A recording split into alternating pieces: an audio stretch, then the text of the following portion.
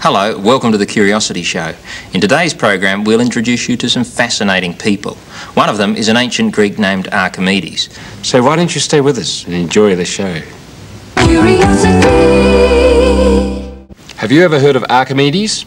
Well, he was the chap who jumped out of his bath and ran down the street shouting, Eureka, because he'd found the answer to a problem. In fact, he found the answer to many problems in his day, including how you pump water or grain from a low container into a high container. In fact, he invented a sort of pump.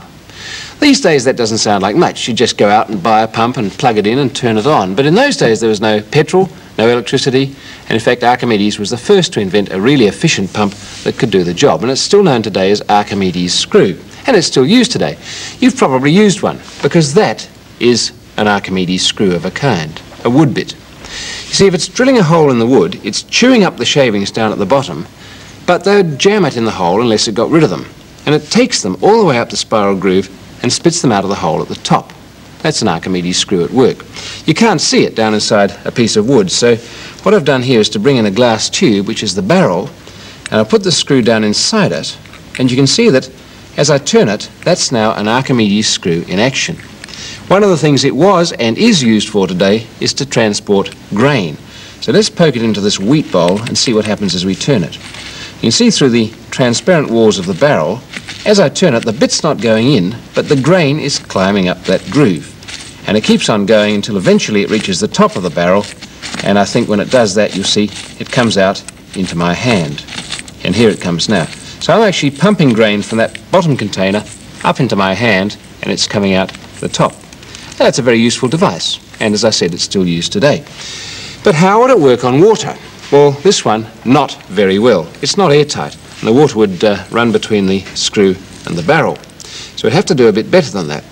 In fact, there are people who can make them so accurately out of bits of wood that they will pump water around. But I wouldn't expect you to, because I can't, and we have to go to an Archimedes screw of a slightly different kind. And it's made out of something like that, a cylindrical core and ordinary old hose pipe. Now, garden hose works perfectly, but you can't see what's going on, so I've used transparent hose here. One word of warning, if you make the core too fine, the hose will flatten out as it goes around. So if you're using big hose, go for a big core. Something like an old tennis ball tin will do the job beautifully. There we are, and it just wraps around, and you do a very tight coil. And I've got one already made. It's as simple as can be, and it's just like this.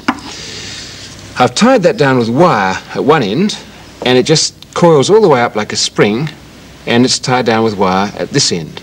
And just like the real thing, I've put a crank handle on this end so I can turn it. Let's see how it gets on with water.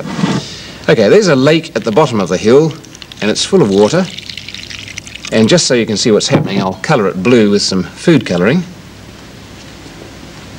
That should do the job. We'll be able to see that climbing in the tube. And now I'll bring in my upper tank here that I'm going to pump the water into, and bang in Archimedes' tube. I just stir up that lake so it's a more even blue colour. Now watch what happens. As I turn that, the end of the tube dips into the water, and as the end of the tube comes up, the water has to flow down inside that tube.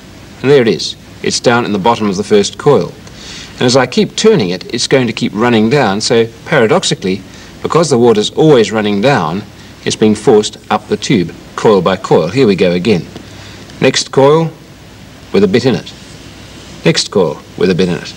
And every turn I make, I collect a little bit of water down the bottom of a coil. And they rise one by one up the tube. Let me turn that around and show you. You can see about 5 coils have now got blue water in them. Well, that takes a long while, but every turn I take it brings me 1 coil closer to the top. So I'll keep going for a bit.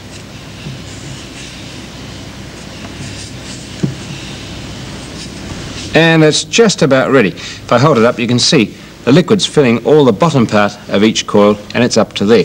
So a couple more turns, or something like that, you should see it come out of the spout at the top.